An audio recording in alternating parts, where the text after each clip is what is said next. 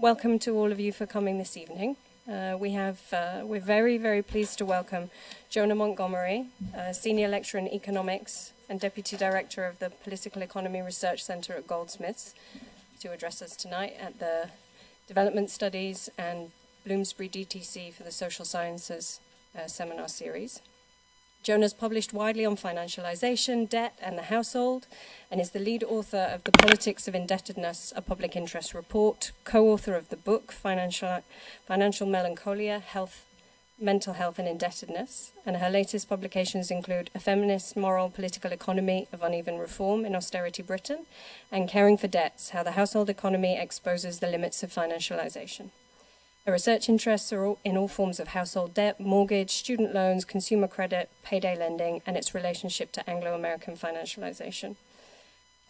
If you would like to tweet this evening, the hashtag to use is SOAS Dev Studies and ESRC, and we're also very pleased to welcome Professor Ben Fine with us to provide some discussant comments on Johnna's presentation. He's a professor of economics here at SOAS. So without further ado, Johnna, I'll hand over to you. Thank you.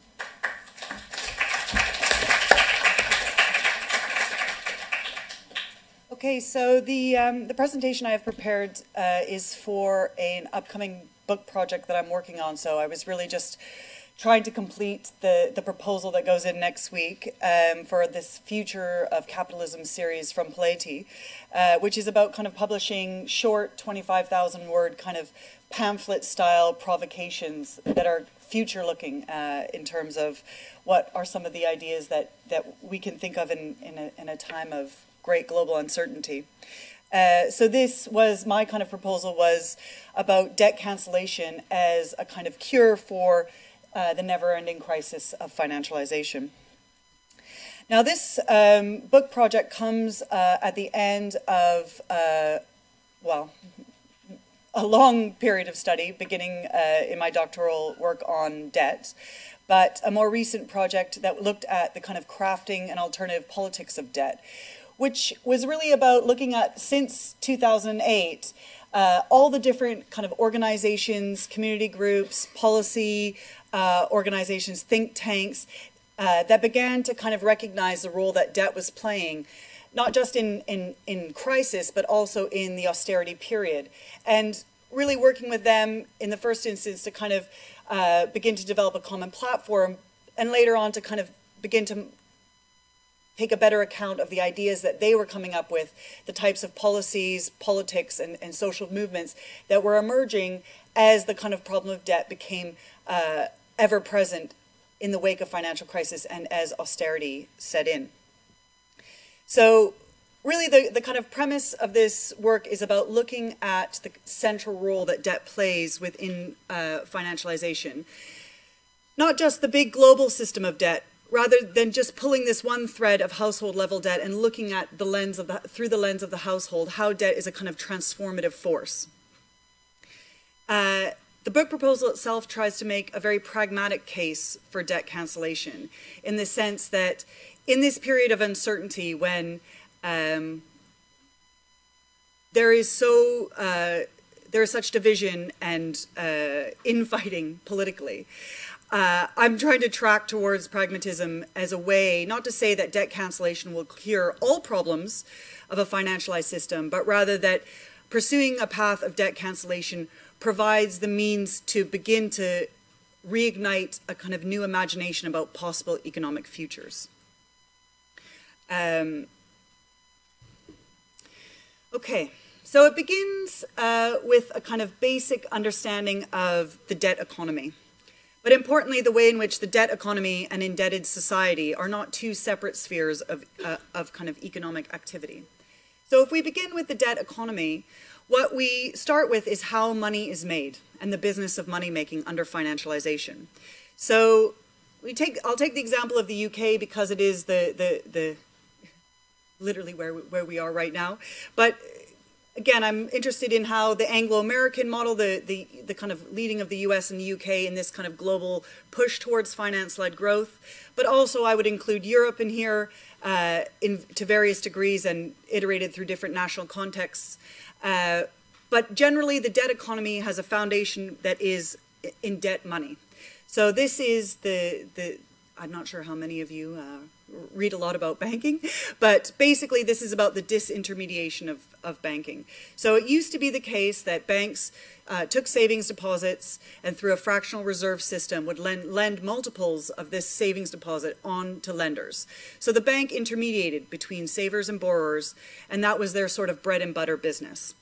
But what's happened, which really has been traced to the end of the Bretton Woods Agreement, but really becomes intensified with information and communication technology and the kind of digitalization of global banking, is that effectively disintermediation has become the originate and distribute model of banking, which means that creating debt is how you create money. So effectively, when a bank issues a loan, let's say it's for £250,000 for a mortgage, or it's £50,000 line of credit, or a £10,000 loan for a car. That debt contract, making that contract actually creates money. So 95%, even estimates up to 97% of pound sterling actually exists as debt deposits, not as currency. So it exists as a claim, a debt claim, and a debt contract. So that means that banks create money by issuing debt. So banks are literally in the business of making money, which is why it's an incredibly profitable business. Now, it's important to understand that just issuing that money does not in and of itself make the debt contract an asset. What makes the debt contract an asset is when present day income is paid on that debt in the form of interest. So has anybody ever had the wonderful experience, you'll give away that you're a homeowner if you do this, of having a pre-approved loan?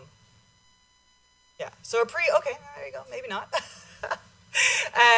So a pre-approved loan, the bank sends you a notice saying you have £10,000, £50,000, £100,000 pre-approved. So they say there's a loan already there for you. All you have to do is take it out. So this is the prime example of how that money, that £50,000 can be made in an account waiting for you, but it doesn't actually exist until you draw down that money, engage in the contract, and then begin to make your interest payments on it. So that's an important aspect of how debt becomes an asset. But it's also what makes debt different than money. So money doesn't grow, right? You have money, you have currency, it's fixed. But debt is interest-bearing capital, so it grows by definition. Now, what's important to understand is that central banks don't actually control the amount of money that is created through debt deposits. There is no base reserves, there are no ratios for controlling how much money is made. It's done entirely by lenders with a license to issue debt deposits. The central bank controls the money supply only through interest rates, which is not much of a lever at all these days. And instead, when these debts are made by lenders, they just simply absorb. The central bank just simply expands its balance sheet. And that's important to understand when we internalize concepts like light touch regulation. So the central bank doesn't actually control the amount of debt it's created. What it does is adjust the interest rates between the value of the debt that they make available to those who trade in the discount window. So again, LIBOR, so the London interbank rate, is a private interest rate. The Bank of England base rate is the interest rate between the central bank and the lending institutions. Okay, so it's important to understand that there is no one steering this ship. The banks are able to issue debt, they're able to charge the interest that they deem appropriate on whatever loan product, and they have a legally enforceable right to enforce that debt contract. So that is an incredible amount of commercial power that is given to one particular group of institutions within the economy. This is the beginning of what becomes the chain that then circulates of debt contracts through the global system. So this is the originate and distribute model. Banks issue loans. In doing so, they create debt deposits, they make assets on their balance sheet, but then they take that legal claim to those interest payments, and then they circulate it through the banking system through various different slicing and dicing of claims against the income that's paid on that debt. So it's really important to understand that this is a huge amount of commercial power, legal power, political power, in addition to a kind of economic monetary power. That's not really technically talked about a lot when we just look at strict kind of monetary theories or theories of banking, and how it exists in a context of a broader economy. Now, when we get to the story of 2008, debt, crisis, and austerity, the debt story is really the story of austerity. So how do you manage, how do you govern the debt buildup that occurs because of the originate and distribute model and this kind of debt economy based on this huge growth of debt across all sectors, I would add. And that is the kind of story of crisis and austerity. So I want to talk about austerity as a form of storytelling. So the graph on here is for the UK. The red line is the net public sector debt, and the yellow line is just household sector debt. I've excluded the corporate sector, that's in the McKinsey graph next to it. But just to show you a kind of clear example of how austerity is about economic storytelling. So this is a quote from David Cameron. We're in this mess because of too much debt. Too much government debt, too much corporate debt, too much personal debt. This is Labour's debt crisis, and it becomes clearer all the time that the scale of Britain's debts puts us in a much weaker position than other countries. Okay, so this is said in 2009. I don't know if you can see the graph, but it's about here. Okay, so we can see that from the financial crisis, the story of austerity is something of fiscal consolidation, of bringing us into surplus, of controlling the national debt, is absolute fiction, okay? The story of austerity is about taking on more and more and more public debt as the rate of private debt uptake stalls, because the wider crisis in the economy makes it so that households cannot take on more debt, or they're not taking on more debt. So it's just the government beginning to borrow instead of households. So I think that this is a really important way of understanding the nature of austerity as a kind of act of governance of debt. It's trying to tell a different story about debt than the logic of its own actions. Now the next graph over here, can you see it in the back? Is it clear enough? But it's from the McKinsey Global Debt Report. And this is showing in constant dollars the kind of rate of leverage or outstanding debt across the different sectors. So it's showing quite clearly that from 2007 to 2014 in constant dollars, the financial sector has a huge deleveraging. So they're holding less debt. But that is immediately taken up by the government, who starts from a lower position of leverage into a much higher one. So this is, again, the government bailing out the banking sector. Now, the household sector, quite interestingly, also goes through a deleveraging. As we can see here, they're not taking on any more debt. But it's important to understand that this also occurs because quantitative easing, which is the central bank scrubbing clean the balance sheets of the banks and other lenders by taking fresh government bonds, again, all that borrowing, giving them to the central bank to scrub the bank's balance sheets clean, actually does benefit, according to the Bank of England, the top 5% of households benefited from this scheme. So they were able to kind of also deleverage, as it's shown on a global scale in the McKinsey report. But what we need to understand then is that the process of governance of debt is really one that is the defining feature of the post-2008 period. An inability to recognize that something needs to be done about this stock of debt. And the proposals on the table aren't any that actually deal directly with how are we going to get rid of this mountain of debt that sits on top of the economy, that is taking present day income all the while and paying it directly into servicing this debt stock. So in the 2008 period, what we have is what begins with bank bailouts becomes the unquantified risk guarantee.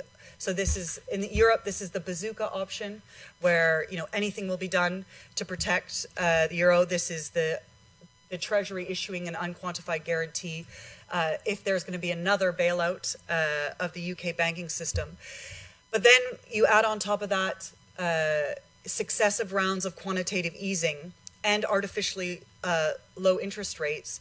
And we begin to kind of understand that since the financial crisis, there has been a consolidation of financialisation, not that deliberately prevents systemic reform. And what happens as a result is what I have kind of increasingly are developing this concept of financial melancholia, right? So this is what the debt stock is doing. So financial melancholia is not your run-of-the-mill Great Depression.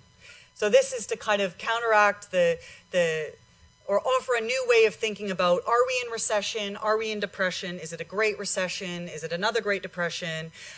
Is recovery, the fledgling recovery happening?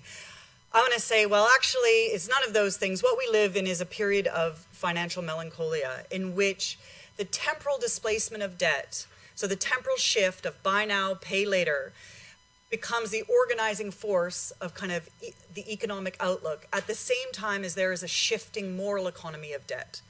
So with financial melancholia, we have again this basic principle of debt in which you buy now and you pay later. And I know that kind of sounds very simplistic, but when we imagine what the effects of that are across the household sector and over time on the scale that we saw here, this huge buildup of debt, especially at the household level, we begin to understand how the long time horizons of debt create a kind of outlook in which the economy is defined as, the whole entire future is defined as always paying for the past. So why this matters for debt cancellation is that we have to come to grips with the fact that when a debt contract is issued and that money is created, economic activity is registered in that quarter. So when you get your mortgage and you buy your house, that is registered in that quarter. When you get your car loan and you drive your car off the lot, it's registered in that quarter. So the economic activity that debt generates is measured within the time period of when the debt is issued and when you spend it. What then happens 2, 5, 10, 25 years in the future is that income is being taken in the present day to pay for the debt of activities that was registered already in the past.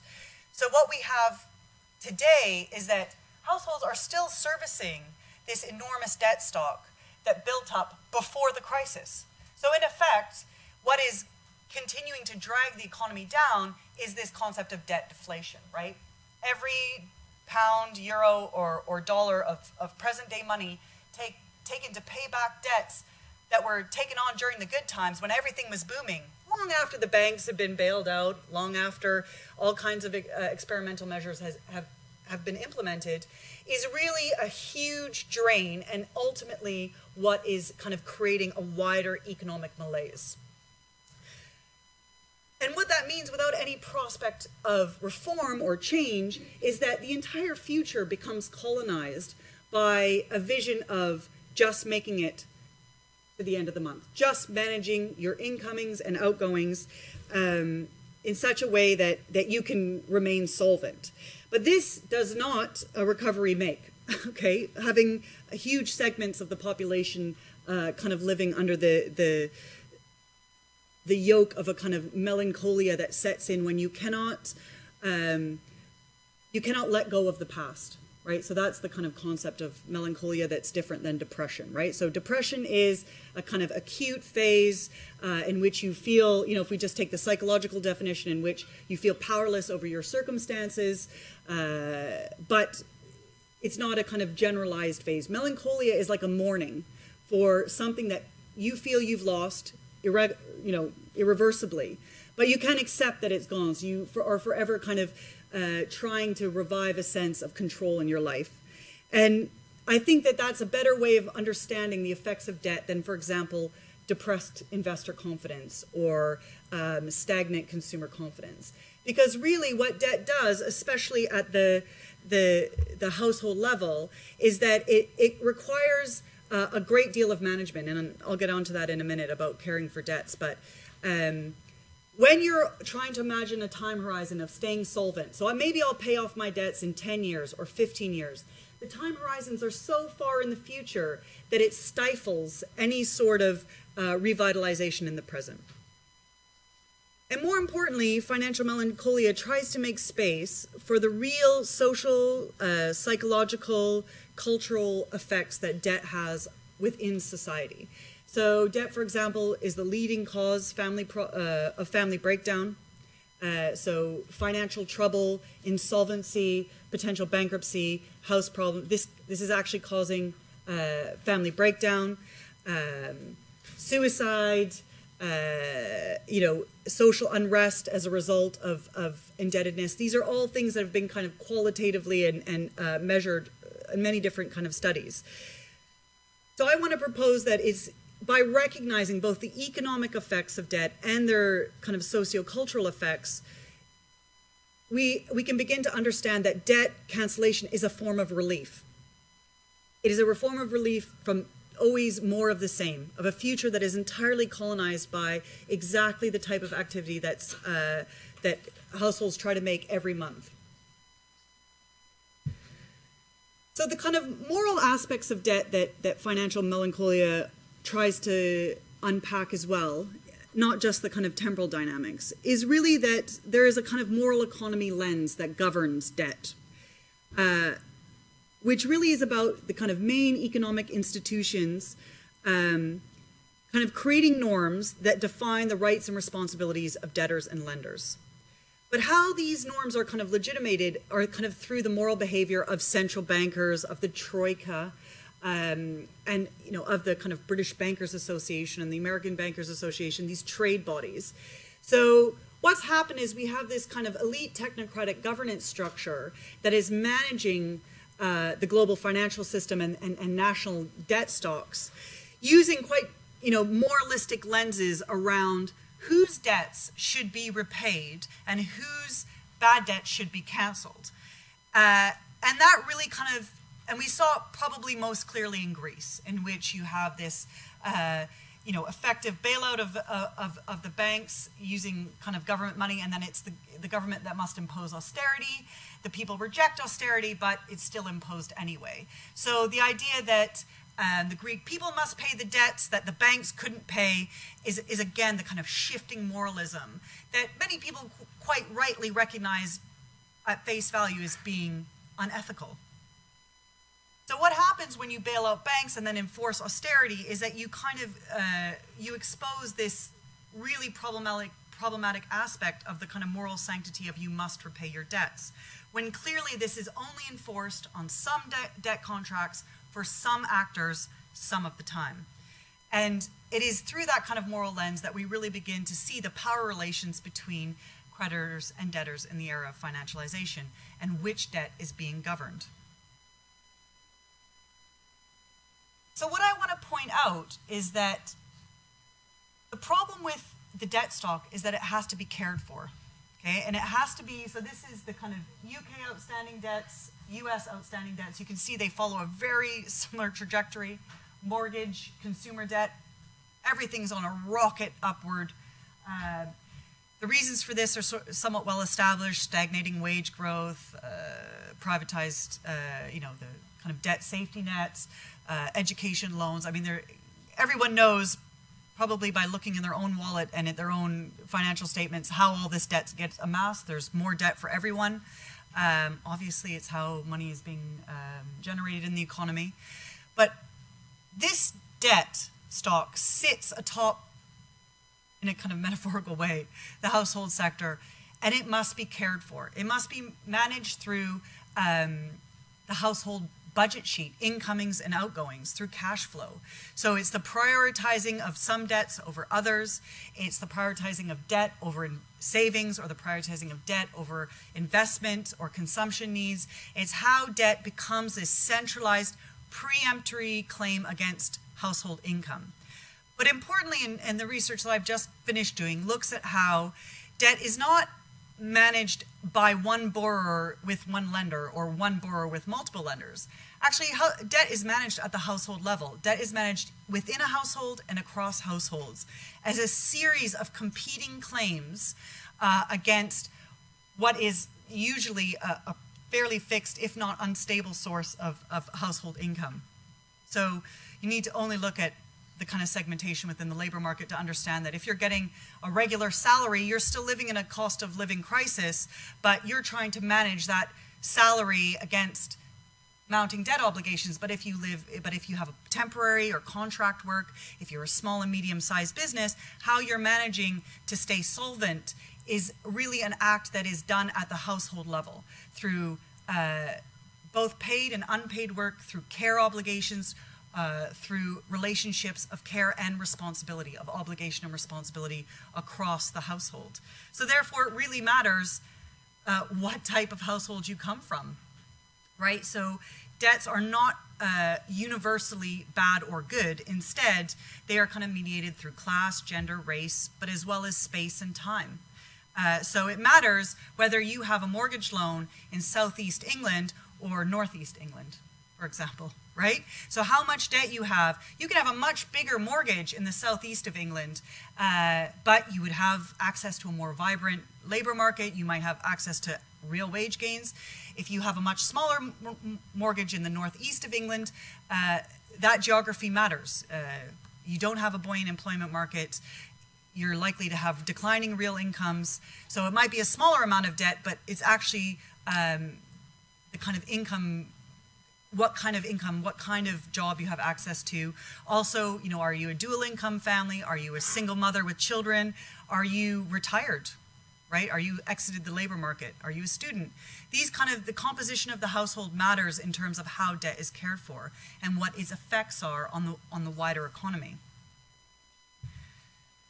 So I want to introduce the idea of debt jubilee. Well, I don't want to introduce it, it's an old idea. Lots of people talk about it. But I want to take up the idea of debt jubilee as something that we can revive in the contemporary context, drawing on all of these kind of different books and literature to kind of think through what would this mean in the context of Anglo-American financialization, of debt, crisis, and austerity. What would a debt jubilee today look like? Or what are some different possibilities for achieving it? And I just, there are just so many examples of debt cancellation that I kind of want to point out that, especially with the rise of populism, I want to point out that, the right-wing kind of populist movement, I have no doubt will make it right with debt cancellation. I have no doubt that the sanctity of you must repay your debts can easily be renegotiated if it's to meet particular ends. And we have this example, in history. We can have a quite organized, massive default like the end of the Bretton Woods, when the U.S. promised to give you gold for or greenbacks, or would promise to give you gold and instead gave you greenbacks.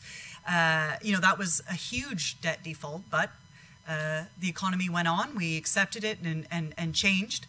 Or we can have, the Debt Jubilee 2000, the Highly Indebted Poor Countries Initiative, in which it's negotiated piecemeal and only for the kind of most odious debts. We can have a Weimar Republic style of just tearing up the debt contracts. They can be done in many different ways in many different political contexts. So really this is where I come to a kind of pragmatism in which we need to see this as solving problems and building into a different political movement that captures a different economic imaginary, rather than allowing the political movements on the rise to beat us to the punch, as it were. So one of the proposals is for a kind of basic debt restructuring. So this is, I use here the symbol that I love from the debt resistance manual that came out, You Are Not Alone. I thought that was probably the best capturing of my research done by somebody I've never met in my life, but pretty much sums it up, which is really about restructuring the household debt stock through a kind of range of different means, but really that begins with a kind of household financial assessment. So if anybody's ever been, a household financial assessment, by the way, is a very standard practice. You want to go to a personal financial advisor, they're going to give you a household financial assessment. You want to go to step change, you get a personal financial assessment. You want to get a mortgage, you have to fill out a personal financial assessment. The tracking of incomings and outgoings in an era of digitalized banking means that it's quite easy to get a very quick assessment of how much debt a household owes, how much income a household has access to, and what is the debt burden. So we can begin with quite simple techniques that already exist. But really, this is about kind of looking at debt restructuring as a way of picking different paths to ultimately reducing the debt stock that fit each national context. So there's not a one-size-fits-all approach here. Because debt exists in a national regulatory framework, and when we look at forms of debt resistance, work within like Southern Europe, for example, we can see that the legal frameworks of debt actually matter in terms of how we can go about restructuring debt. But it's important, this quote, by the way, a write-down of debt on this scale would normally lead to an awful lot of pain, losing homes. This is actually from the IMF. I probably should have attributed that properly.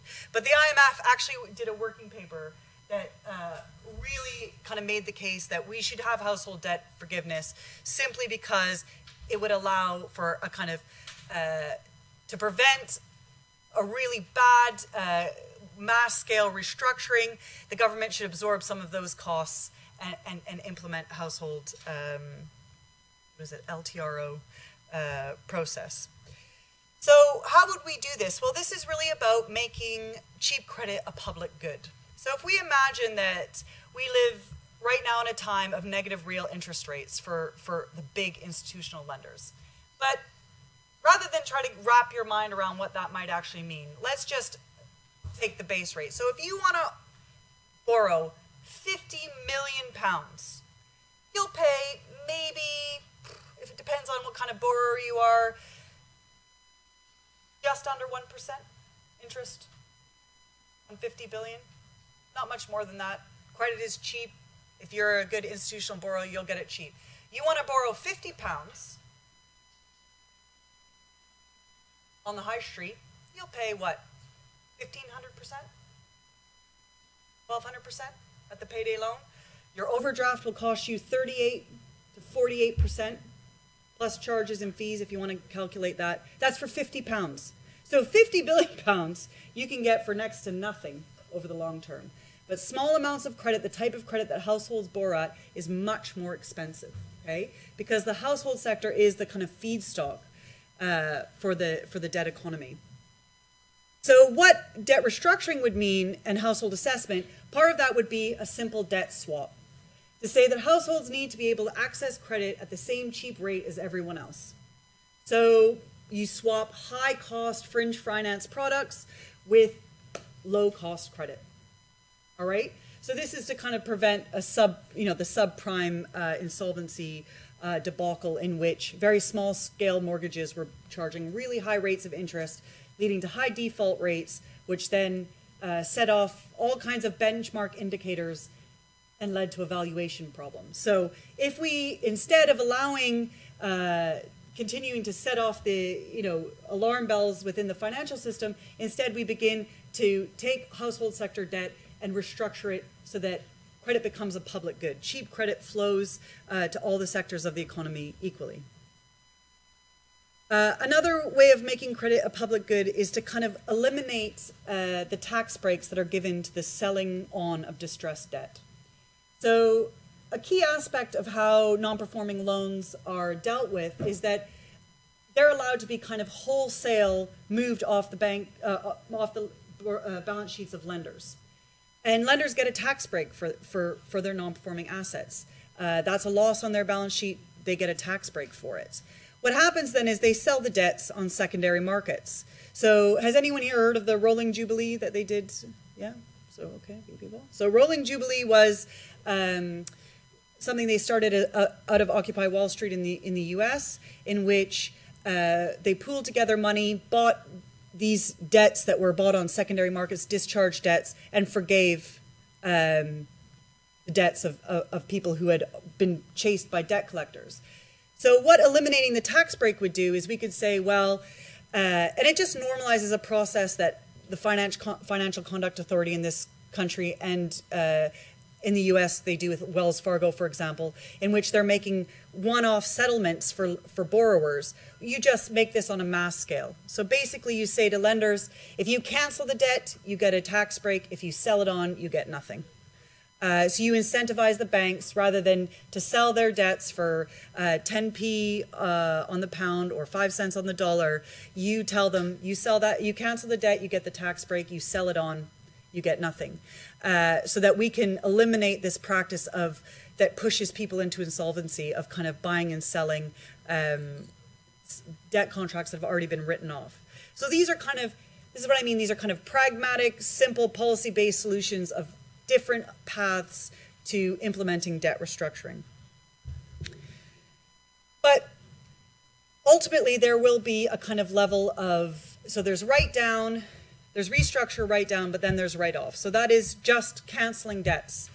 How this would work in the property market could be something like, if you're over-leveraged on your mortgage and you accept some level of debt cancellation, you will then be taxed when your house is sold to pay that back. So you can't have your debt canceled and then sell your house and keep all the asset value increase.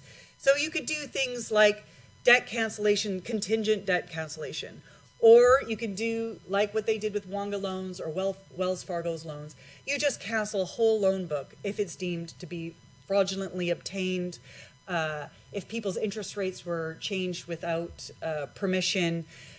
You could also just have wholesale debt cancellation for various different products, on various different conditions. But if we took it together, restructuring down to lower interest rates, writing it down on different products, and then canceling, or even just canceling debt because the household is on the verge of insolvency, right? So rather than tipping them into the point of insolvency, you cancel the debts. You could speed up the bankruptcy process, for example. That could be another way. Some countries like Ireland, you know, before 2008, Ireland didn't even have a bankruptcy law. You were just chased forever for your debts. In the UK, for example, we have full recourse mortgages. That means that if your property sells for less than the value of your mortgage, the bank can pursue you until you die for the outstanding amount. It doesn't matter that the property's sold. There's no downside risk for the lender in that respect. I mean, it costs them money to chase you up, but they can still make that claim against you. So debt cancellation can be a way of creating that sharing, risk sharing, I think is the word they like to use at the central bank, risk sharing arrangements. But ultimately the goal is not really to let the banks off the hook, but rather to let the lenders off the, or the borrowers off the hook by saying that, listen, the good times are over, we had our day, let's stop paying for debts that are 10 or 15 years old, that are, you know, that the payment of them are draining present day economic activity, present day household solvency and well-being, and cancel the debt. So the reason I want to make these claims again is for this kind of to change the future oriented kind of perspective on alternative economic futures. For me, I just felt like the only way I could combat what started with the Brexit vote and the uncertainty that brought about, then was compounded hugely with Trump being elected president, was that I had to start working towards something that I thought could reignite an imagination of a future that might be better than today. A kind of imaginary that doesn't leave kind of all radical experiments to the central bank. You know, so when they start talking about, you know, oh, quantitative easing is really radical experimental policy. You know, will the central bank have digital transfers to households? Ooh, look at this. And I thought, you know, if all the radical thinking is coming out of the central bank, then I'm not doing my job, because I need something more than that. I don't think leaving debt governance to technocrats is is really enough anymore. I think we have to start using concepts like guaranteed minimum income, citizens' dividend, debt cancellation, you know, doing something about climate change, you know, these kind of big existential problems that the world faces. I look at the political leadership and I see nothing being done. So this argument, this kind of pragmatic case for debt cancellation is really about saying, well, listen, we can put some proposals on the table, we can debate, we can discuss, we can disagree, but ultimately this is one way that we can begin to work together to imagine a different future. And that's really about, you know, changing the kind of flawed moral economy of financialisation in general, but neoliberalism that says, you know, you're responsible for your future, all the risk is yours, you're the great entrepreneurial self, here's your loan, make the best out of your life. And then when everything goes wrong, there is a blank check bazooka option given to everybody that brought us into this mess. You know, I think we really need to begin to challenge that moral economy head on by saying, well, we can make things better. Because ultimately, what the bailout showed was that banks can't go bankrupt anymore. Corporations don't go bankrupt anymore. If that's the case, why are households allowed to go bankrupt? Or if they are allowed to go bankrupt, why is it such a bad thing? Why can't we have more bankruptcy more often, right? So there's many different ways we can go down this path that really is about exploring what a kind of more egalitarian or socially just moral economy would look like. So it's about kind of changing the direction of travel. And some of the examples I kind of look to when I think about this future is things like debt audits, like the one in Greece, like the ones they do in Spain. I'll be done a lot sooner. But also the kind of debt audits that I found in my research that individuals are doing. So, you know, there's this kind of movement now towards these sort of debt-free living, debt-free journeys, you know, small groups of debtors coming together to try to repair their balance sheet, engaged in a kind of personal austerity of deleveraging. You know, these groups are coming together to say, you know, debt is actually causing real problems in my household, in my life. I don't want to live in debt anymore. I want debt freedom. And working together to try to imagine a future in which they're not living under the yoke of making their interest payments. But also a kind of more public act of asking, what is this great public debt we're all meant to be, you know, tightening our belts to achieve? Why is it that my belt has to be tightened again? And you know, really looking at the kind of auditing of debts, both personal, at the community level, at the national level, as a kind of democratic tool to, again, bring these more technocratic solutions into a broader political and social conversation about what the future holds. Because as of today, I don't think anybody can really say what that will be. So I want to take that moment to begin to start to think about a new imaginary. So I do that basically by asking this question about everything I know about debt is that it is created as easily as a stroke of a keyboard, right? So as long, you know, and even the paperwork, I always used to say, as long as your paperwork is in order, you can get a loan. But then it turns out with the Wells Fargo scandal in the US and the monoline debt cancellation in the UK, it turns out that not even that's true. You can get a loan without any paperwork or without the paperwork being in order at all. So it really is that debt can be created as easily as just pressing enter on a keyboard. And if that's the case, then why can't debt disappear that easily? If it's really that simple, and that's the kind of the way I'm approaching it. So when we look at the other kind of proposals that are on the table about how we can, what is the future? One is towards a kind of fiscal stimulus directed at households. So this is like debt cancellation will work alongside these other proposals. Now, this is the argument that we need wages to grow. We need wage-led growth. We need to inflate the debt away. That's the kind of term. But the problem is, for me, is that that is 20 years in the future. Even if we begin with, no more negative real wages, let's pump wage-led growth into the system, allow incomes to rise, and then that will pay down the debt. It will happen so far in the future that it doesn't actually cure the financial melancholia that has colonized our future.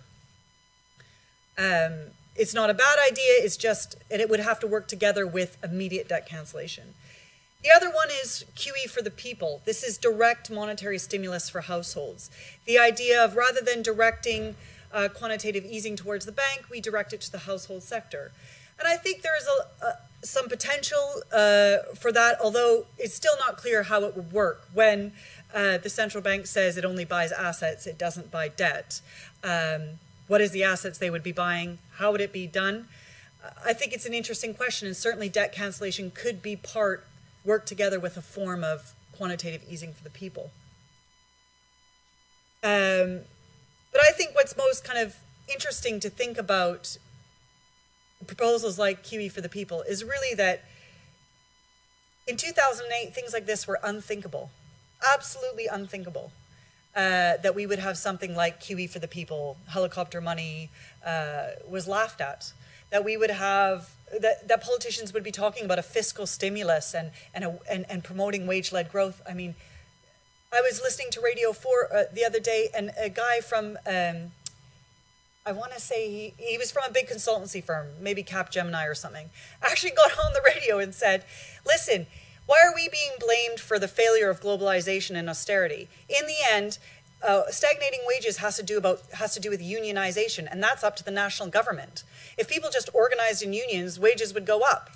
I was like, hey, the guy from Capgemini said that. You know, so again, how is it the case that, you know, this is the ideas that are being floated around that even in 2008 would have been unthinkable. Nobody would have said let wages increase, let alone someone from Capgemini. And I think that that's interesting. Now is the moment. It is this uncertainty. It is the way in which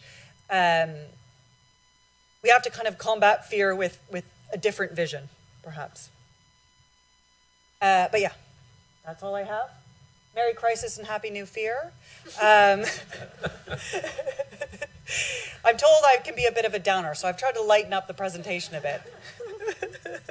And you can kind of see some of the other stuff that's written by myself and other colleagues, you know, trying to talk about alternative economic futures, financial melancholia, and indebtedness here and elsewhere.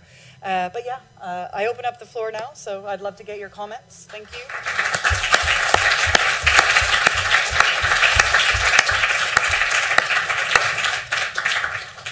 Thank you so much, Johnna.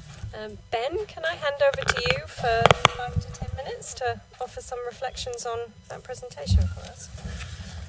Okay, well, thanks for that excellent presentation, and I always find your work very challenging as well as theoretically and empirically informed with an eye to improving the lives of those who, particularly at the rough end of contemporary capitalism. By chance, I came across a quote from George Orwell's Animal Farm this morning, to which I've added one word at the beginning: financial. Financial man is the only creature that consumes without producing. He does not give milk, he does not lay eggs. He is too weak to pull the plough, he cannot run fast enough to catch rabbits. Yet he is lord of all the animals. He sets them to work, he gives them back to them the bare minimum that will prevent them from starving, and the rest he keeps for himself.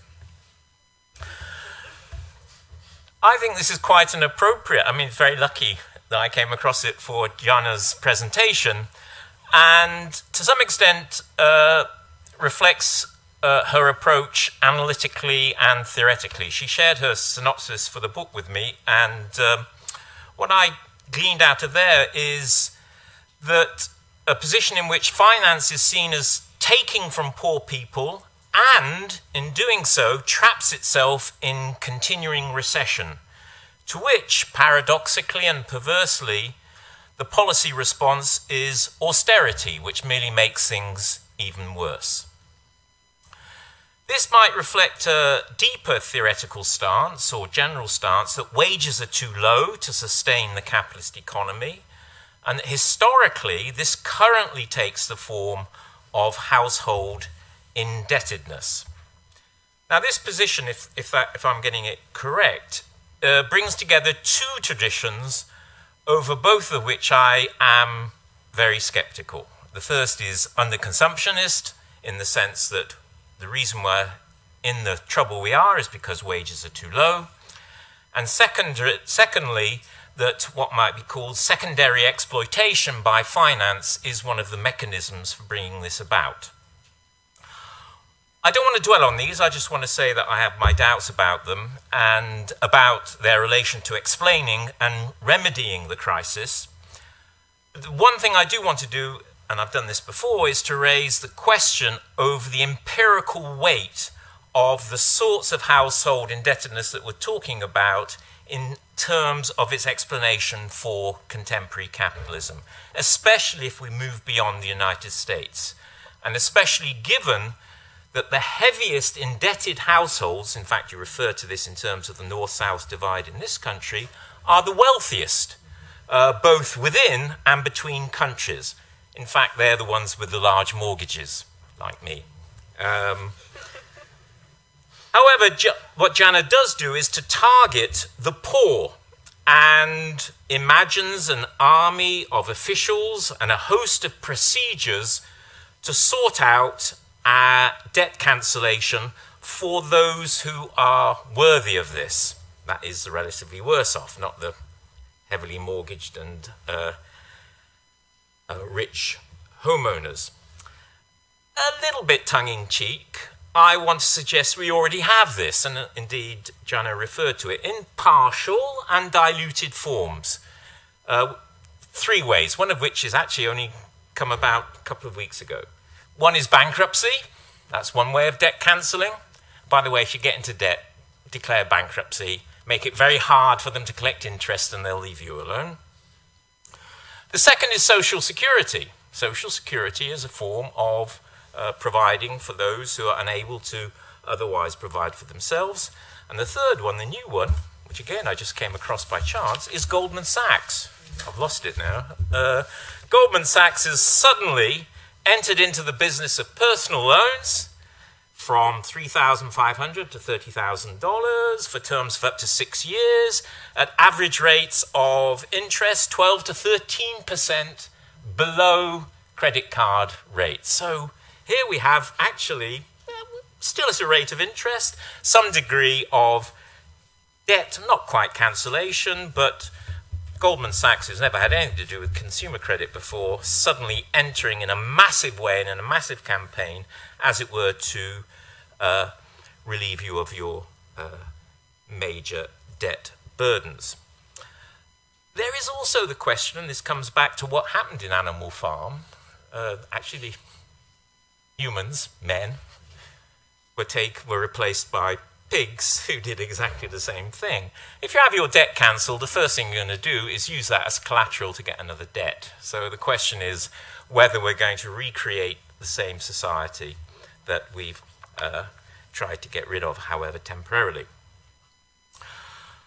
More significantly, I think, is, and I'm to some extent puzzled by this, because you've rounded up debt cancellation for countries and so on with that of households.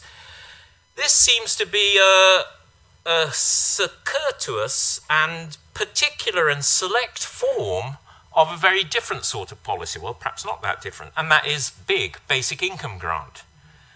So why not go for that, which has certain strategic advantages in terms of possibly more readily mobilizing those for a basic income grant, more appeal, and probably more practicality insofar as it doesn't seem to involve all of the household assessments that you would see as necessary to hit the worthy of debt cancellation. Now, I personally am very skeptical about big as well. But that doesn't mean I oppose big as such or any measure, including those of debt cancellation, that will alleviate the impoverished, including debt relief. But I would tend to go for other strategies,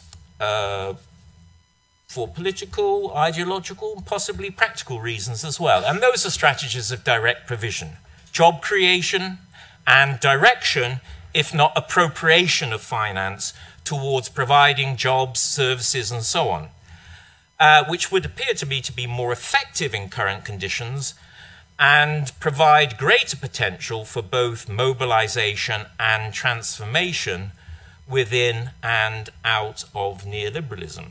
1 million, very popular one, seems to have gone off the skyline for the moment. 1 million jobs for climate change within Britain, for example. And I also think this takes away the stigma, or shall we call it melancholia, attached to indebtedness, which may persist with the micro-assessed, rather than be relieved, with the micro-assessed debt relief that you're suggesting, which is very much like social security in some sense. So without fundamental transformations, which you begin to embrace, but without fundamental transformations other than in the area of the indebtedness of the poorest, it will be the case possibly that financial man will reappear with pigs in his place. Love it. Fantastic. Thank you Four so legs much. back. Do you want to take a few minutes to respond to that before we open to the floor? Yeah, sure. Well, those were excellent comments. So I think one of the points I should make more clear is about the connection between debt and wealth. So I'm trying to say that debt and wealth are actually not separate entities, but debt is wealth in many respects, which is exactly to Ben's point, that the most indebted are the most wealthy, because debt and wealth have a particular connection under financialisation, which is that, again, who owns the claims on debt, who's getting the fees and the bonuses associated with the spread of debt within society, but also how debt is effectively an asset class, and debt is intimately linked to the kind of rise of different forms of asset classes in financialisation. So if we imagine that debt and wealth are actually the same, like flip sides of the same coin, I don't want to use Keith Hart's famous metaphor, but you see where I'm going. These are very intimately linked in a way. Debt is not just a kind of a mechanism or a form of accessing wealth. Debt is a form of wealth, and having debt is also an indicator of how much wealth you have or can amass. So precisely because you can get a big mortgage and the value of your house will go up higher and higher, you then have the paper value to then borrow more against it.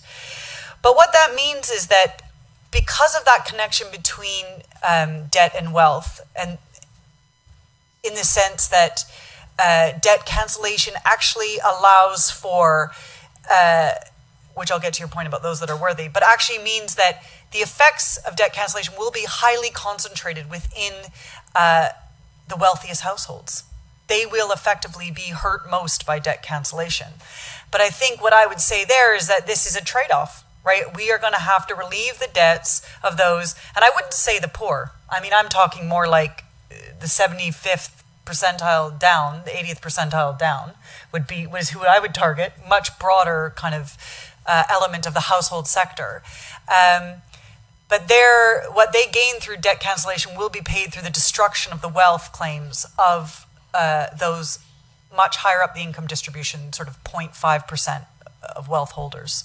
So in that respect, you kind of spread the benefits widely across society, but those left holding the bag are very concentrated at the top. Some might see it as a good thing, but that's also what makes debt cancellation politically totally unpalatable, because it's the wealthiest households that are sort of in charge, at very least. So I think that in that respect, the connection between debt and wealth is one I completely agree with, and it probably needs to be better unpacked as the book progresses. Now, I think the concept of like those that are worthy is not exactly, because again, it's precisely challenging that moral economy between good credit. Like, credit is good, but debt is bad. So we saw this, you know, on a global scale in the 90s through the kind of debt jubilee campaign, in which the global north was the great creditor nations of the world, and the global south were the kind of debtor nations, and we needed some sort of moral justice of debt forgiveness. You know, the way that it was sort of played up that, you know, through that language. Not even, what, 10 or 15 years later that we have Greece, you know, again, right inside Europe saying no debt cancellation, no forgiveness, austerity pay. We begin to see that there is no shifting now in the sense that we can say, these are the, you know, these are the creditor nations. So what, China, the great creditor nation, or the Gulf states, you know, China has its own debt problems, right? It's not a case that they are lending, you know, money is being generated by lenders, by the people who have the ability to issue debt contracts. So the idea of kind of credit is good but debt is bad is precisely the kind of moral framing that I'm trying to do away with, rather to see it as a form of provisioning, credit as a form of, like you say, direct provisioning. So, but I like the question, and you're probably right, about does this just reproduce the system? Do you just take your debt cancellation and then consume wildly and still exploit the planet? Or do you take it and just borrow more, use it as collateral for more loans? Although I don't think you really need much collateral for a loan these days, I'd point out. But you just need a pay stub, if that. That's an interesting question, and I think that there is definitely a possibility that debt cancellation will do nothing to revitalize a kind of future, a different future. It could just provide a kind of nice little technical fix for the present. I do believe that that is why debt cancellation will increasingly be taken up at a technocratic level to kind of provide a kind of band-aid fix to the problem. So I'm trying to imagine it as part of something that works with a basic income. So not instead of a basic income. What I'm saying is that the basic income, or a basic income grant or citizens' dividend, no matter what, will be something that could only decrease debt over the long term, decades even, because it would have to be first implemented, parsoned out, and you would still have to do a household assessment anyway to have access to a kind of basic income. You would still have to register, you'd still have to kind of provide that kind of details.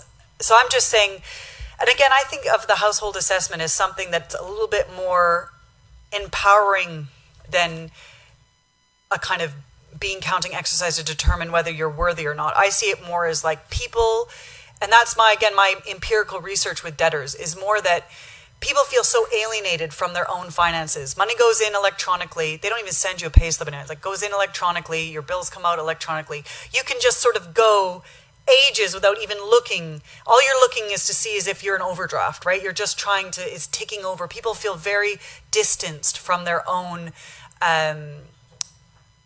financial state, right? There's no home economics anymore. There's no oikonomy in which you're sort of managing the household. You're just sort of told, go out there, work, consume, and you know, if only a good financial citizen sort of gets software to do it. Instead, I want to kind of imagine the household assessment as a way in which people would, I guess, I don't know what would be the parallel, but I would see it as a more empowering tool than just to be assessed and then, you know, passed on to kind of a series of procedures. But you're right, though, that is exactly how it would have to be in practice.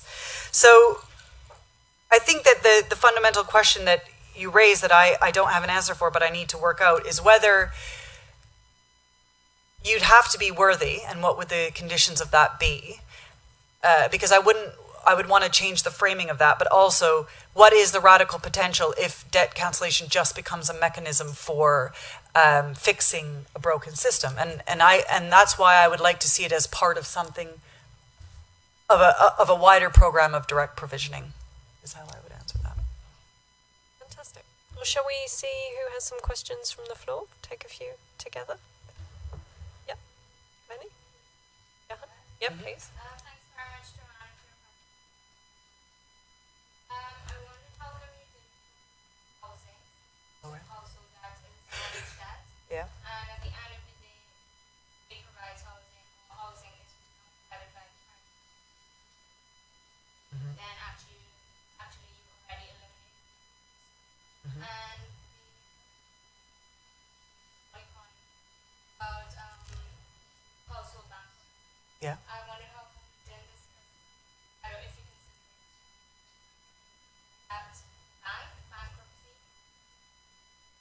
So if their loan is compensate kind of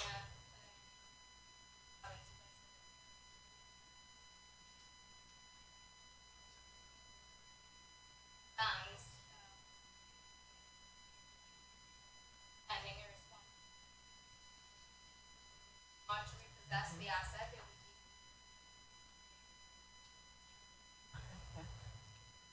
There's a question here.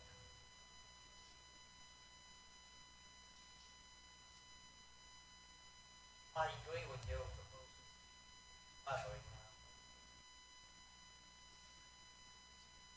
I believe that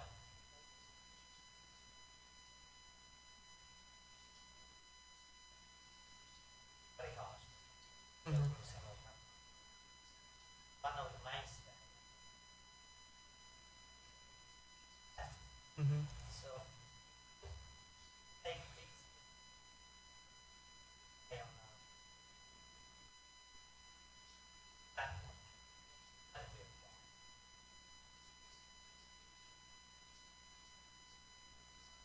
And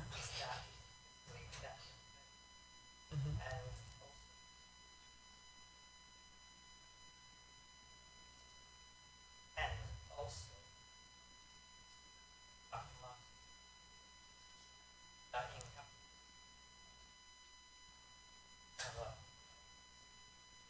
first. Yeah. So if how can Okay. One more at the back there, and then I'll hand over to Johnna.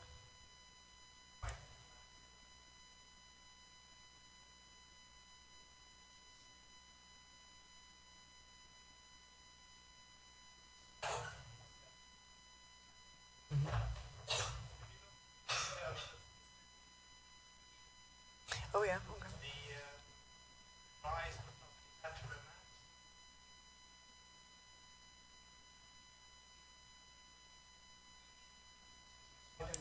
It would keep going.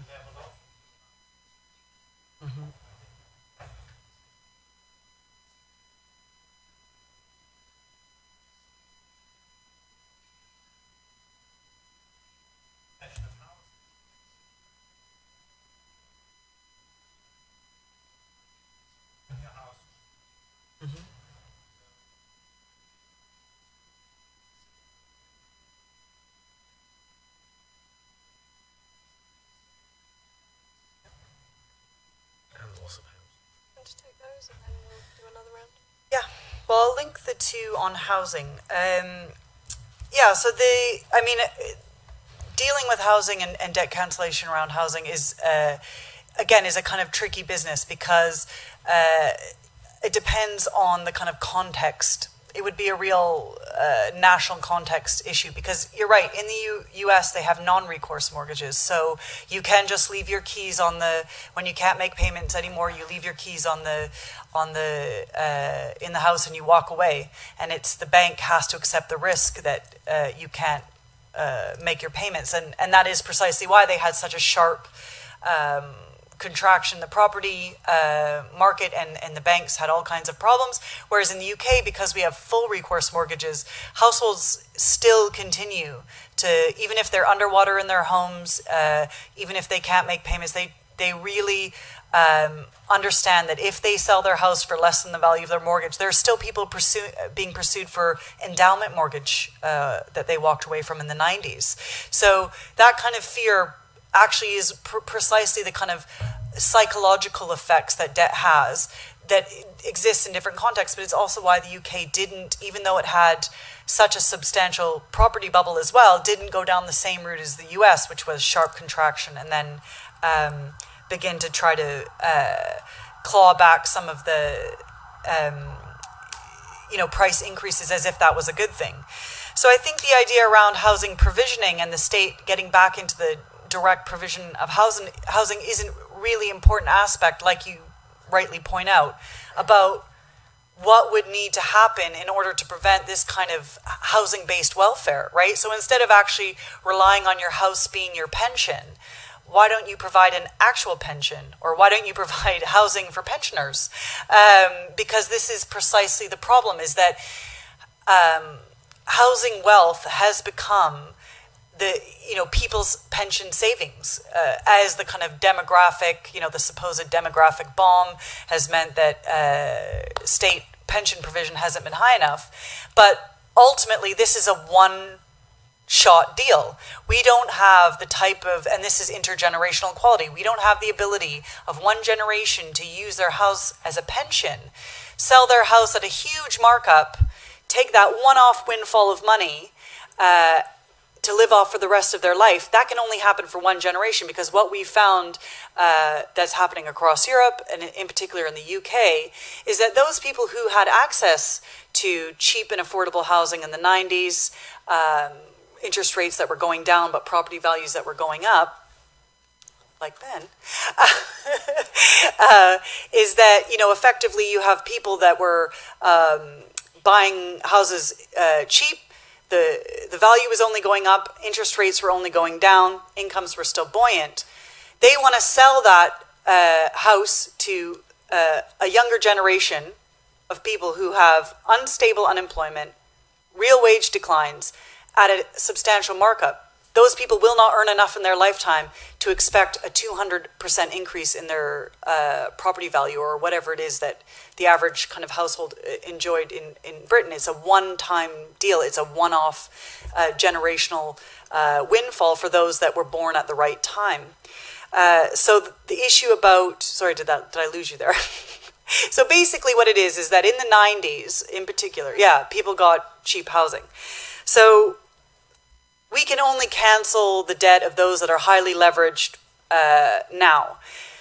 That doesn't, again, to Ben's point, doesn't prevent another property bubble from forming if we still rely on housing wealth as the primary financial asset that all households own, right? So if all households' main financial asset is their home, and that is their main pension savings, then we will continue to stoke property bubbles, because that's how every individual household will provide for their old age.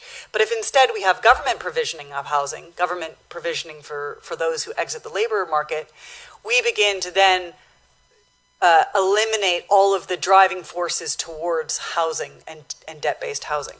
So again, debt cancellation in and of itself alone would not address the issue in the long term of fundamentally reforming the housing bubble, but it would in conjunction with other measures. What I think I would say, though, is that it is an important measure, especially for those people who are struggling to get on the housing market or entered the housing market in the past, 5 to 7 years, when, highly leveraged, we need to eliminate some of that debt to make the outstanding mortgages on that housing more affordable and more manageable, which isn't exactly debt cancellation, but it's certainly restructuring. Now, for the question about, debt to GDP ratios and the kind of different picture. I mean, that's exactly right. It's just that I don't use that measure because I'm trying to talk about household level provisioning rather than the entire value of household debt to the whole entire economy and the value added in the economy, because I'm trying to show that it is the household sector that must provision, must provide the necessary income and management of that debt stock. And these are also the workers and the consumers and the carers and the kind of providers of the reproduction of the economy has to also sort of reproduce these debts and manage them. So that's why I don't use that measure. But you're absolutely right that even if we look at debt to GDP ratios or even, debt to household income ratios, I mean, the funny thing is that the US and UK aren't even the worst. The worst is the Netherlands, Sweden, Denmark. But what makes these countries different than the Anglo-American countries is that these are countries that have direct social provisioning by the government. These have highly elaborate welfare states that so that households don't mind being highly leveraged because they know they'll have a pension, they know they'll never be homeless, right? So it's that kind of psychological, sociological phenomenon of living in a kind of Anglo-liberal country that really does make, it's not the absolute level of debt, it's what the debt is doing, regardless of its level, to the economy that is a problem.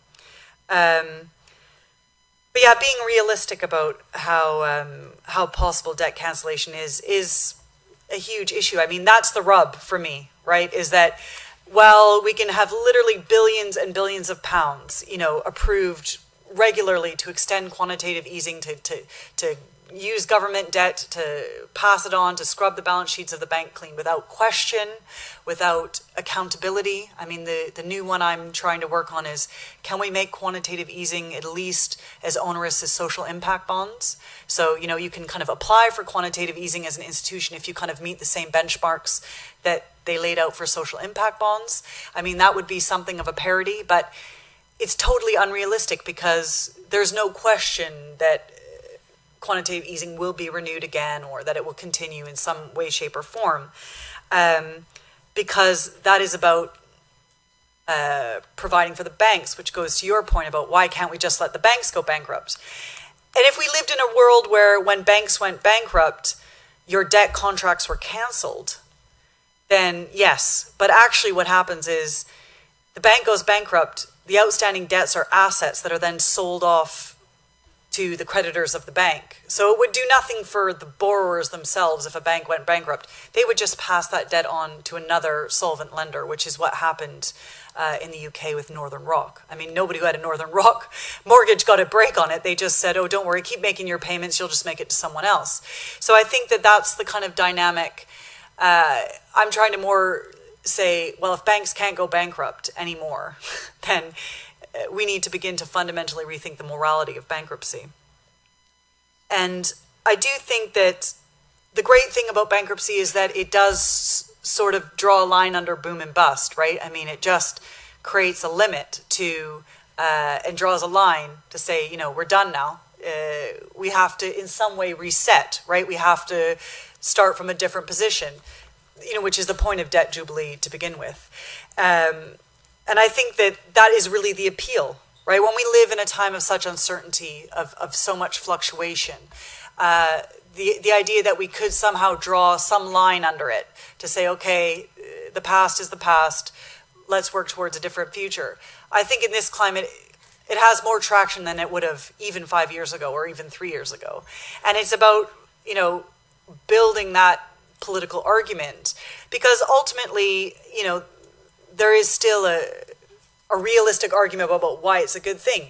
There's cost benefits. We just need to push hard for it, I guess, rather than imagine that the capitalists will accept it based purely on its logic and merit, to fight like hell to get it. Yeah.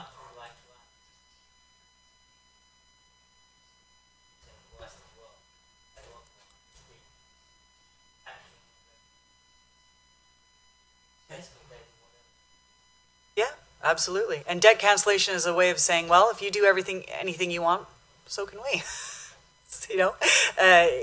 If that makes flippant sense. Alfredo, you had a question? Let's kind of to explore a little bit the argument that you're making. I can see how this debt jubilee would improve the financial situation of households. Mm-hmm. Doesn't change, but there's a one-off asset transfer. Yeah. True that. I can see that being transformed into a boost to aggregate demand. I can see that. But how does it affect or change or destabilize financialisation? Mm-hmm. So what happens to the financial system to this? What are these systemic? How exactly does that happen? But in that context, what is financialisation? Okay. Yeah, that's good. There was a hand here at the back. I have a question.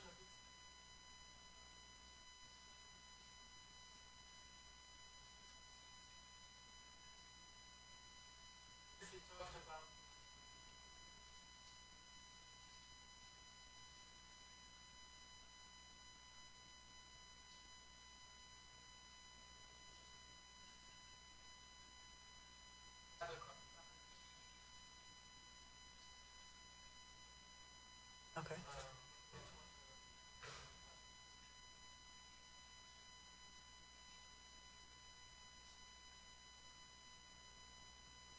Yeah. I'm not good at predictions, but yeah. Okay. There's a question here.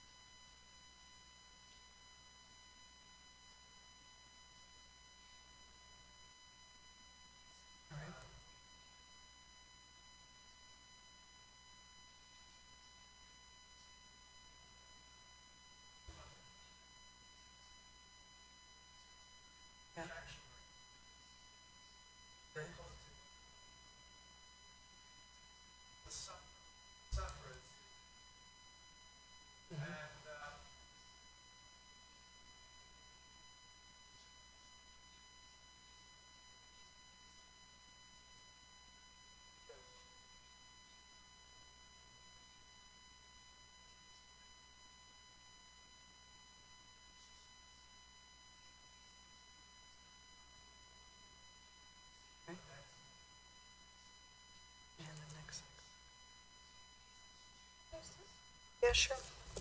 Well, I think this kind of fits in nicely with kind of Ben's point about, does debt cancellation just provide a kind of, does anything new come of it, or is it just implementing the same system again?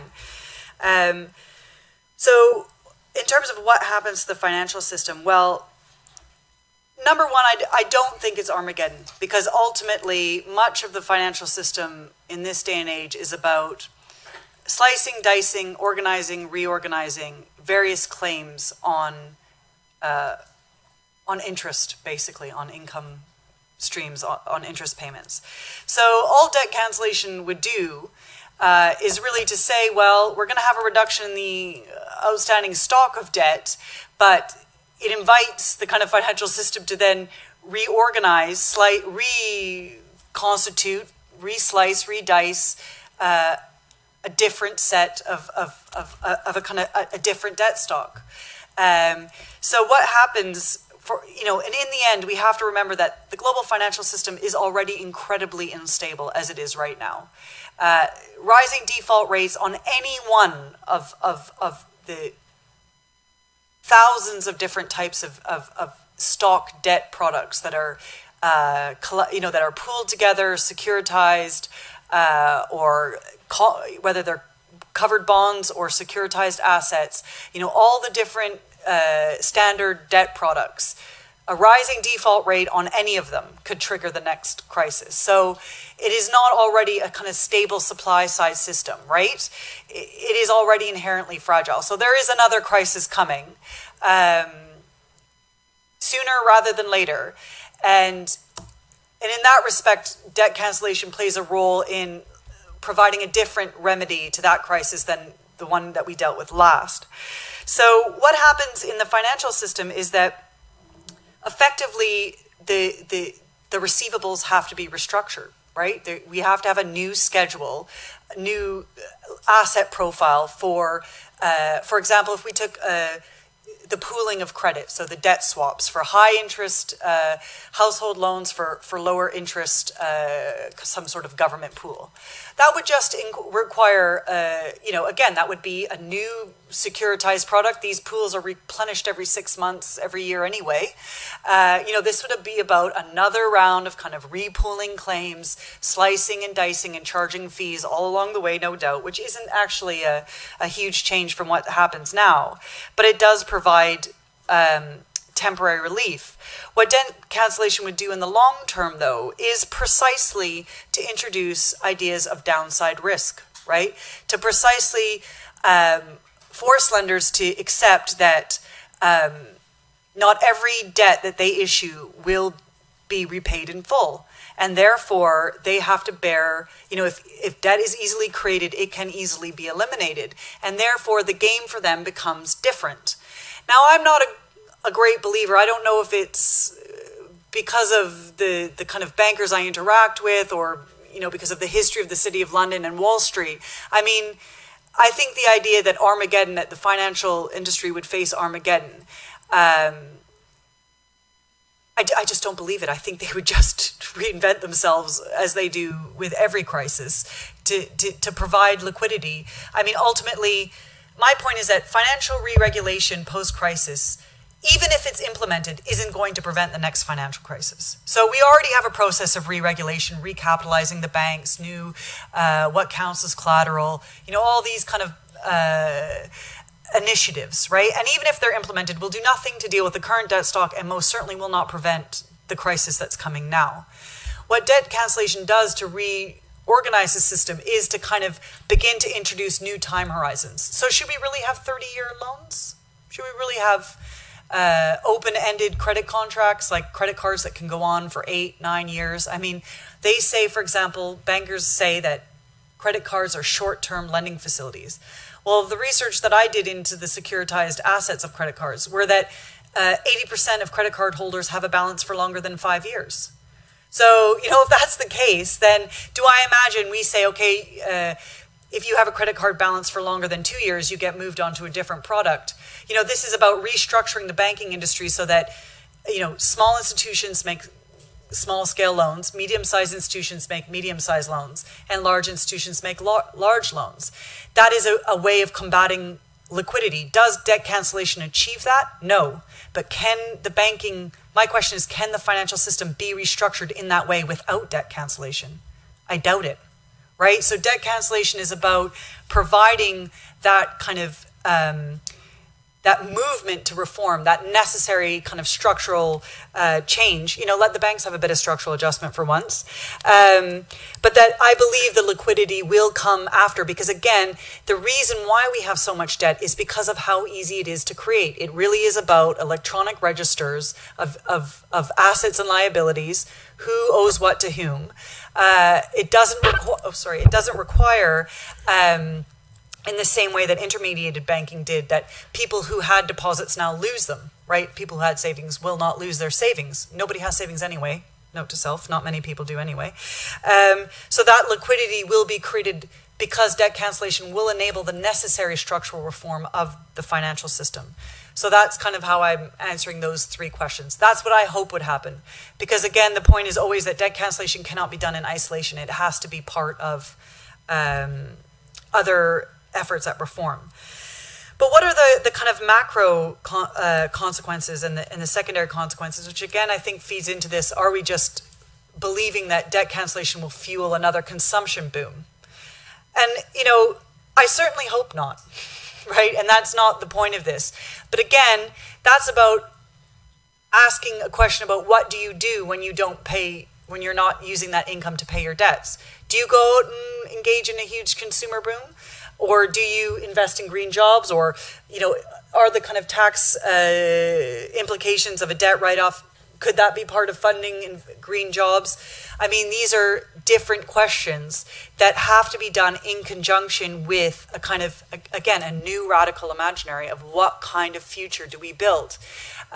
Because there ain't no going back, unfortunately. And the idea of the next cycle is probably what I would tackle first, is that we're not looking at funding the next cycle of credit and consumption and booming asset values. We're looking at using credit as a public good to provide provisioning, to provide not growth, but basic reproductive functions. Again, like I don't believe the average household economy, you know, the average household within the kind of household sector actually wants to grow in the way a business wants to grow, or a way in which the kind of logic of capitalism is of profit and growth. The average household wants to reproduce itself, right? Do households want to engage in buy-to-let property markets? Of course they do, but why, right? It's not an inherent, you know, profit rent-seeking kind of behavior of individuals. We see the rise of the buy-to-let market coincide directly with cheap credit, people who had access to cheap housing, able to kind of create their nest egg by having 2 or 3 small properties. Big, huge property owning companies having access to cheap credit, able to borrow 50 billion pounds in a go to buy up entire stock of council housing, right? So it is credit itself that is driving the kind of consolidation of financialised assets. So therefore, through debt cancellation, I believe we will, as a byproduct, destabilise paper-valued assets in a way that would be good. Because ultimately, if all liquidity does is pump up asset values in a boom and bust cycle, then maybe the problem is too much liquidity, not the fear of not enough. That makes sense. I don't know, it's a little bit technical. Great. Well, we'll take a few more questions, and then for anything else, maybe you'd like to join us for a reception in the senior common room in the main building for some wine and nibbles with Johnna and Ben afterwards. So I'm going to take 1, 2, and then 3. And then two. I'm not an economist myself. Patients might be. Arguing in favour of. I was wondering how you could square that with your own.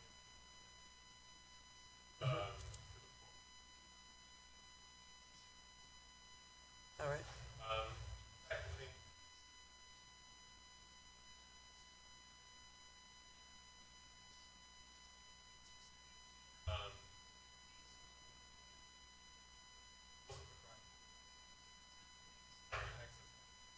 Okay. and it's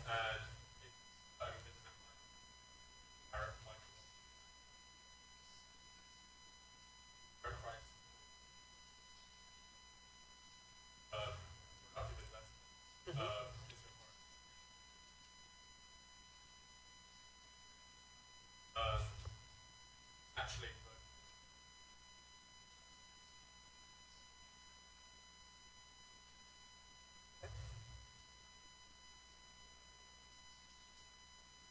Oh, yeah. Hello. I'm a bit confused by Okay. Okay, hold on. you say we can't go back.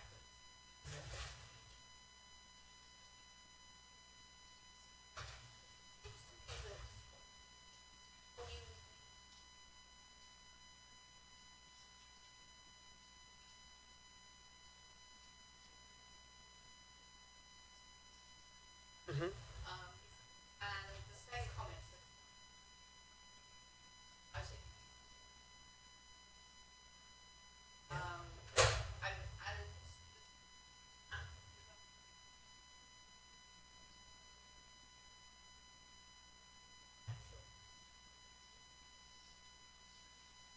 And that's what. Seems to me like radical. It's probably true. So I don't quite know how it.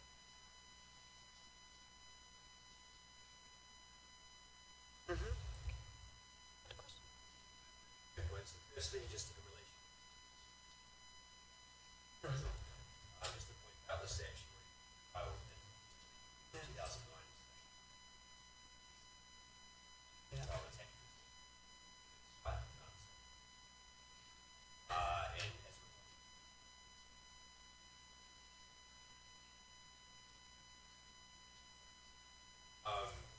particularly in response, you showed which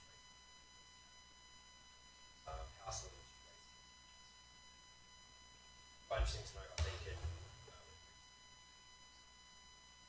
mutual interest rates and the impact of this on the economy, differences in housing, government stops funding, housing directly, housing association, housing X. What's the impact? Twice the interest rate. Housing provision. Pretty simple concept. As differential interest rate. I think there was one final one. Yeah, that was it.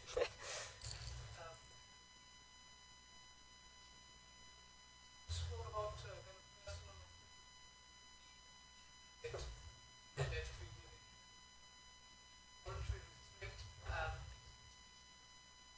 I'm particularly thinking of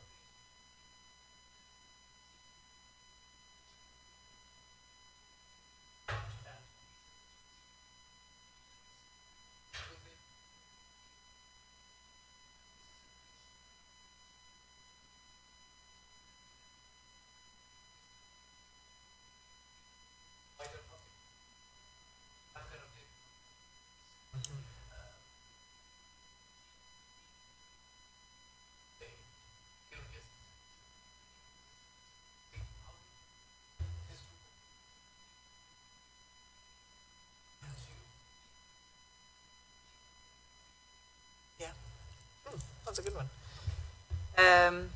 Actually, I'll answer that one first because I learned a lot from the people who, you know, doing the research into this kind of debt-free living. You know, I read all the self-help books. I did some, you know, we did some research into the consumer forums, you know, with these people engaged in debt-free living. And at first, you know, I thought these were really just people who had sort of completely internalized the logic of austerity and debt repayment. These were like, it's all my fault. I'm morally responsible for all of this. I need to do whatever I can. And instead what I found in these kind of forums was really a kind of a rejection of consumerism and a rejection of a financialized way of life. They call it the light bulb moment, right? So they call it the moment you realize that your debts are so big, it will destroy your life and it's totally pointless.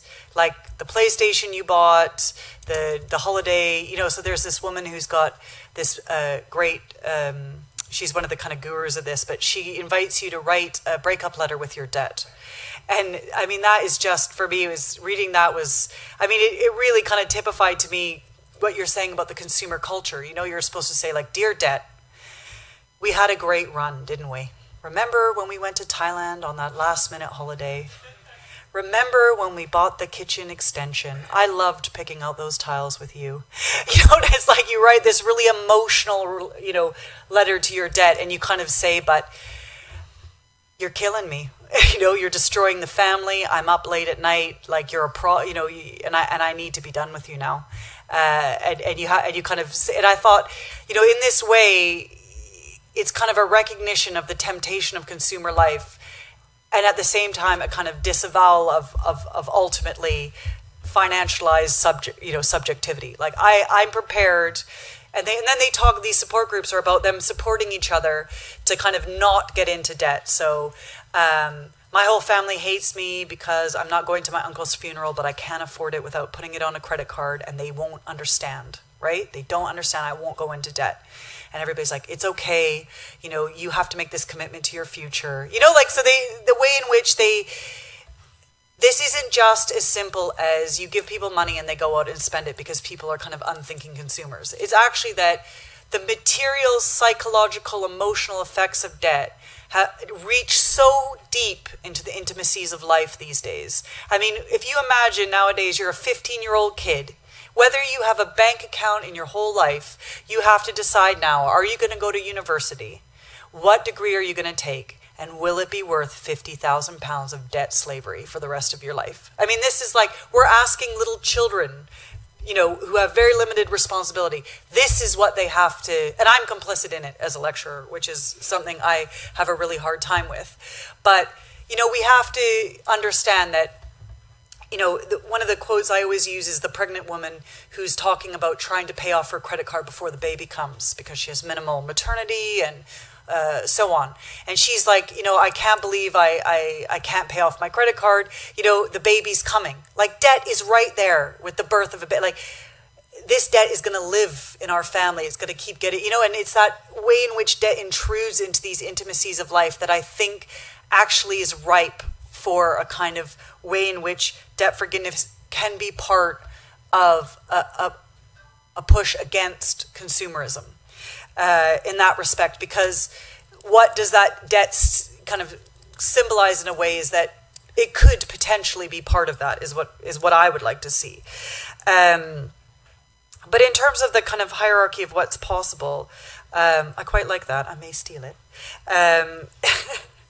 And we can't. I think what I mean by we can't go backward is that, and I would say that about social provisioning as well, is like I have no desire to kind of revive a job seeker's allowance that defines your access to social provisioning based on your full-time employment contract. And this is what we have in other places as well. You pay a form of insurance. How long you're in full-time employment is actually directly kind of related to your right to access unemployment benefits or something. I would be looking more towards a guaranteed income, more of a kind of direct provisioning for the household sector. And your point is well taken, that having a well-funded social security system is more radical a suggestion than debt cancellation. I believe that, because in this day and age, it just seems totally unpalatable that for some reason the politics says that the state shouldn't be provisioning for the household sector, who are also the main taxpayers in this country anyway. I find that a little bit contradictory. But is it possible? I wouldn't want debt cancellation to be used to kind of re-privatize social security. Rather, I would want debt cancellation to be a recognition that social security has been privatized through debt. So medical debt, debt taken on unemployment, that those types of debt should be forgiven. If you can show, for example, the research done by Step Change showed that 45% of their claimants who are in major financial distress were because they had a drop in income due to unemployment. So they were unemployed, they got a loan to plug the gap, 3 months, 4 months, then they got a job, and the debt burden that had to be serviced through employment meant that they were still in huge financial distress. So we have entire kind of welfare and employment policies that imagine a world where when you get back in employment, you're back in solvency. And the reality of debt is different, that indebtedness is reconfiguring what it means to kind of be financially precarious. It's not just that you're unemployed. You can be fully employed and still be financially precarious because of the debt that you carry. So you should be able to cancel debt that was incurred strictly in times of unemployment, or have moratorium or something like that. These kind of proposals already exist. But I would hope that debt cancellation could be used in conjunction with a form of direct provisioning. More importantly, I would add that if we are to get rid of the good credit, bad debt moral economy, part of that is about asking, can credit actually be used as a form of direct provisioning? Can, for example, if the government provided, instead of a dividend, it said, okay, well, we'll provide you with £2,000 free overdraft. Right? Interest-free, like the social fund, but you don't apply for it because you have need. You apply for it, as a kind of government-sponsored overdraft so that you can make a shortfall. Is that not a way to deliver social security? Is it that it's interest-bearing that would be a problem? Could it be free credit? Could it be like an overdraft? Do you see what I mean? Like the liquidity that kind of the contemporary financial system can offer through its kind of through the organization of credit. Can credit not become something like a public good, something that actually provides provisioning for the household sector, not something that is purely always a bad thing? I don't know. That's the kind of question I would like to explore, I guess. Yeah. Yeah, of course, yeah.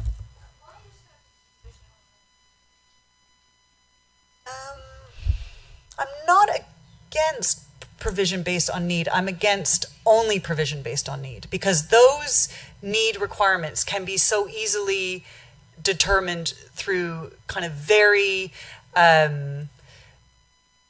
it's too easily manipulated to say, well, you need to be this desperate in order to qualify. Like for the social fund, for example, you would have to have maxed out all of your benefits, all of your, all the other entitlements you had before you could have made £100 loan interest-free from the government. I mean, why? Why do people have to jump through so many hoops just to access something that is literally can be created that easily? You see, like the determining of need creates such a bureaucratic oversight that is, the kind of reaching down into the, in which we're relying on technocrats to kind of determine what need is, rather than actually acknowledging that, then I see your point. Like, what about the people who need it most? They should get more, is that what you mean?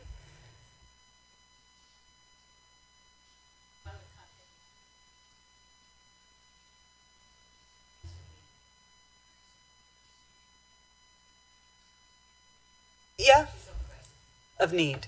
Okay. But yeah, I would be saying that you would have access to this overdraft in a time of need, right? Like you would have access to it, or maybe you could use it all the time. I don't know. But I'm saying is that these shouldn't be just determined by those that are worthy. Because that's the part about Ben's comment, that that's precisely what I wouldn't want, is to kind of determine benchmarks of worthiness for debt forgiveness, rather to say that we can all benefit from debt cancellation and we should all have access to, or at least the bottom 80% of income earners should have, or household sector should have access to provisioning from the state, rather than just the 10 most over-indebted. I think that's more what I'm trying to say. Well, I think that's the perfect kind of topic for us to discuss further over a glass of wine. I think I'll need 10 glasses of wine. yeah, exactly. A free glass of wine in the senior common room in the main building. So if you'd like to all join me in thanking Johnna and Ben for sharing their evening with us.